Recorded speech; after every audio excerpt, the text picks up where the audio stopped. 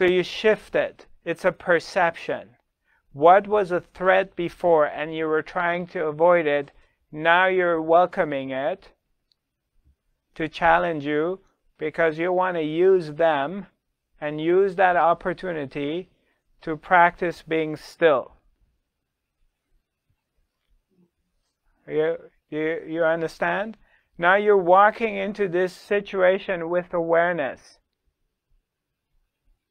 Instead of being mechanical and avoiding the situation so you don't react, now you're welcoming it, fully being aware of it. Because every day something happens that existence provides us with an opportunity to practice being still, to keeping your attention on the witness. Every day something happens.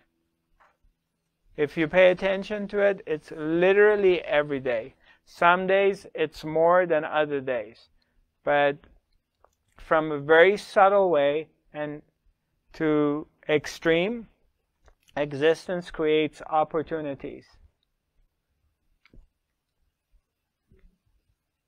And not looking at it as a malice intention, that God is punishing you, or you've been bad, or you've done something wrong, or you're unconscious.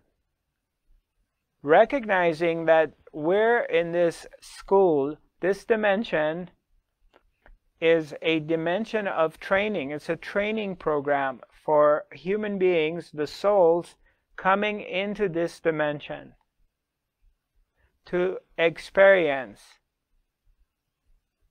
and learn what we need to learn in this dimension. And there's a lot of people wanting to change this world. They want to change the world. There's nothing wrong with this world. This world, with all its screwed up stuff, all its darkness, is absolutely a necessity.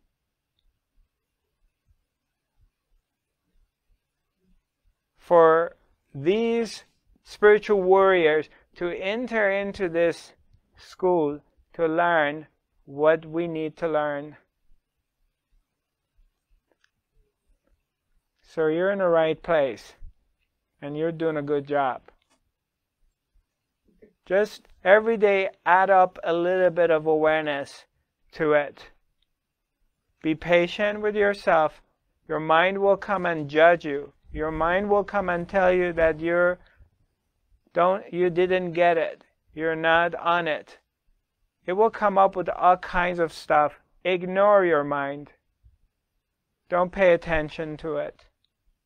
And every day add a little bit of awareness to your work, to your day. And soon you will see, as your vibration starts to change, the more you bring the awareness in your daily life, and you can forget at days that you completely get identified and completely get into a fight or go into fear, worry, anxiety. That's okay. Don't beat yourself up that you failed. Know that you're on the right path. Know that God loves you. Know that you have a deep love for self-realization. And this is a part of the process.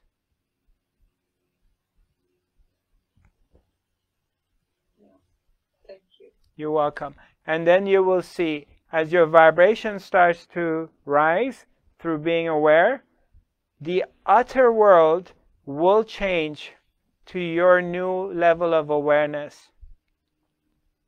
It must.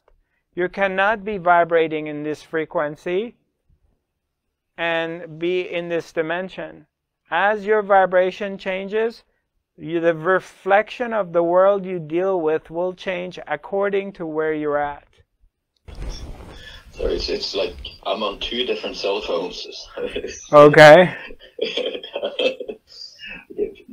First of all, Zarathustra, I would like to say thank you.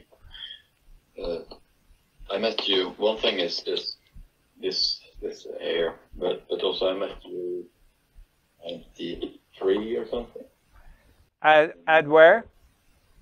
It was at the alternative fair in Lillestrøm. Right. Are you? What country are you from, if I may ask? Norway. Norway. Okay, so we met in Norway in Lillestrøm, probably. Yes. Okay. All right. It was well, it was instrumental. It was very important for me. So that was one thing. I have actually the Petra. She asked some of the same question I want, but since I have a shaman here, I am working this beautiful girl, and my previous dog was also working with me as a healer and some other stuff. And I find it a challenge, because you talk about being in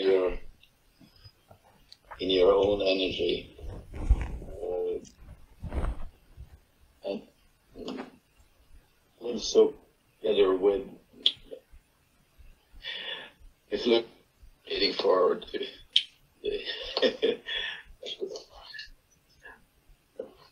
So I'm sorry, I don't quite understand. Can you just in one sentence tell me your... I'm training her as my familiar. She's a rescue dog.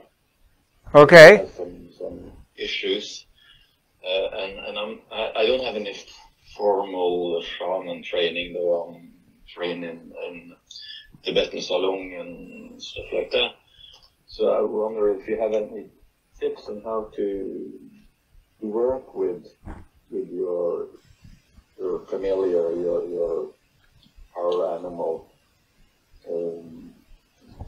when it's in the physical. Okay. Yeah. Basically, as I mentioned before, this is an inner job. So you kind of have to reject everything in the outer world and turn the attention inwards and look for the witness.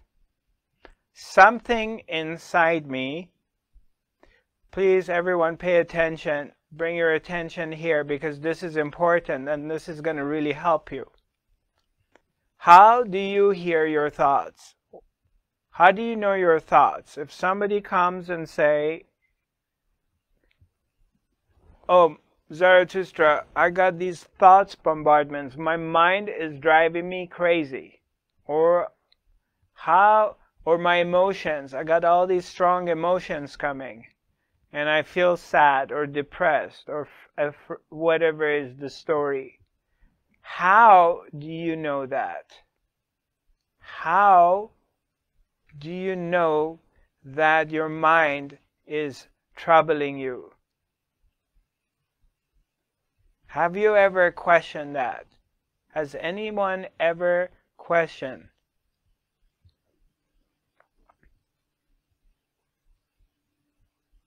We're always looking for a remedy to solve our problems in life,